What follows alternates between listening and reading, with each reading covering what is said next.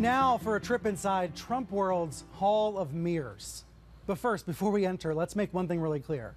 Most Americans believe that the Russian effort to attack the 2016 election is a serious matter that should be fully investigated. Poll after poll has shown that.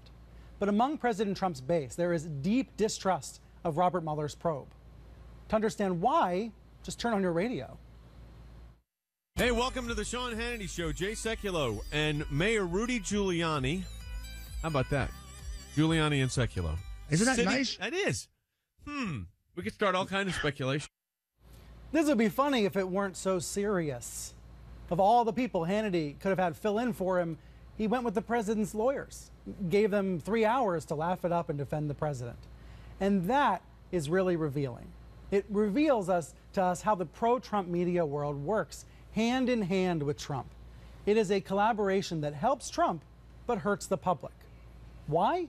Because Trump's defenders are drawing attention away from what matters most, Russia's efforts to attack America back then and happening again now.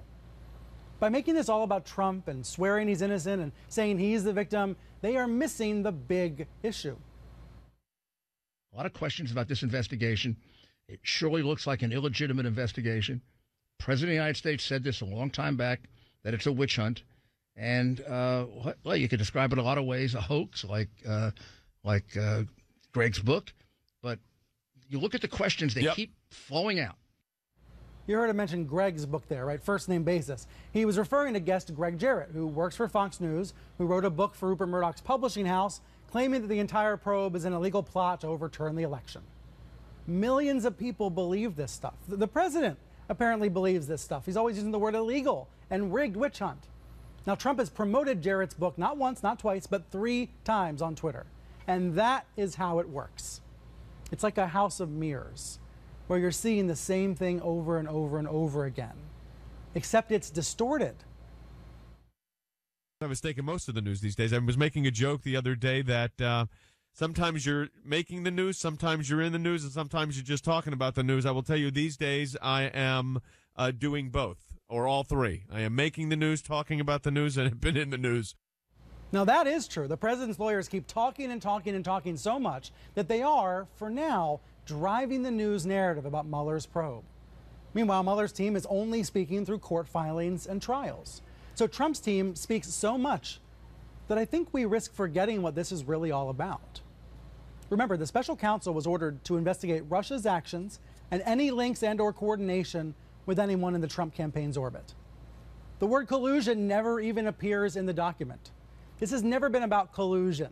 It's about coordination, conspiracy, Russia's attempts to divide Americans. GOP Senator Ben Sasse called out what he said is the Trump-centric framing the other day. He said the press is contributing to this problem too. And the result is, quote, few Americans understand Putin's agents are now picking at the scabs of every cultural skirmish we have, from race to guns to media tribes. That's the one thing Rudy is not talking about. He's playing politics, trying to sow doubt, offering a counter narrative to the base, trying to win in the court of public opinion. He yaks on cable news, Trump hears it, Trump reflects it back on Twitter, and that's how the Hall of Mirrors continues.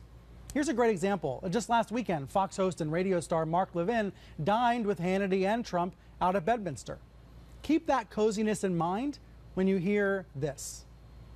Robert Mueller is a greater threat to this republic and the Constitution than anything Vladimir Putin did during the campaign. And I'm no fan of Vladimir Putin. What questions exactly does Mr. Mueller have? I'm talking to you, Mr. Mueller. Exactly what questions that you have where you seek to turn this country upside down and disenfranchise the over 60 million people who voted for this president of the United States? Levin's colleague Jeanine Pirro has been promoting that same line of thinking. In the pro-Trump media world, the real conspiracy is about Barack Obama and Hillary Clinton trying to stop Trump from winning. Pirro went after Mueller again Saturday night, even told him to get a defense attorney. Remember, Trump keeps hearing this. He keeps reacting to this rhetoric. He keeps reflecting it to his fans. On Sunday morning, here he is approvingly tweeting out part of Pirro's rant. That's what led the NYT's ace reporter Michael Schmidt to react by saying, hey, it's been 15 months into this special counsel probe, and I'm still not convinced Trump understands the depth and breadth of the obstruction investigation, the threat it poses, and the issues his own public statements and tweets have created for him. So why is that? Why doesn't Trump get it? It's because of the pro-Trump media world. It's because of this hall of mirrors. Trump doesn't trust the fact checks. He doesn't trust the people who are trying to explain to him how serious this probe is. He sometimes doesn't seem to trust the intelligence about Russia's interference. He only trusts his Fox friends. Trump willingly walked into this house of mirrors. Heck, he helped build it. But does he know how to get out?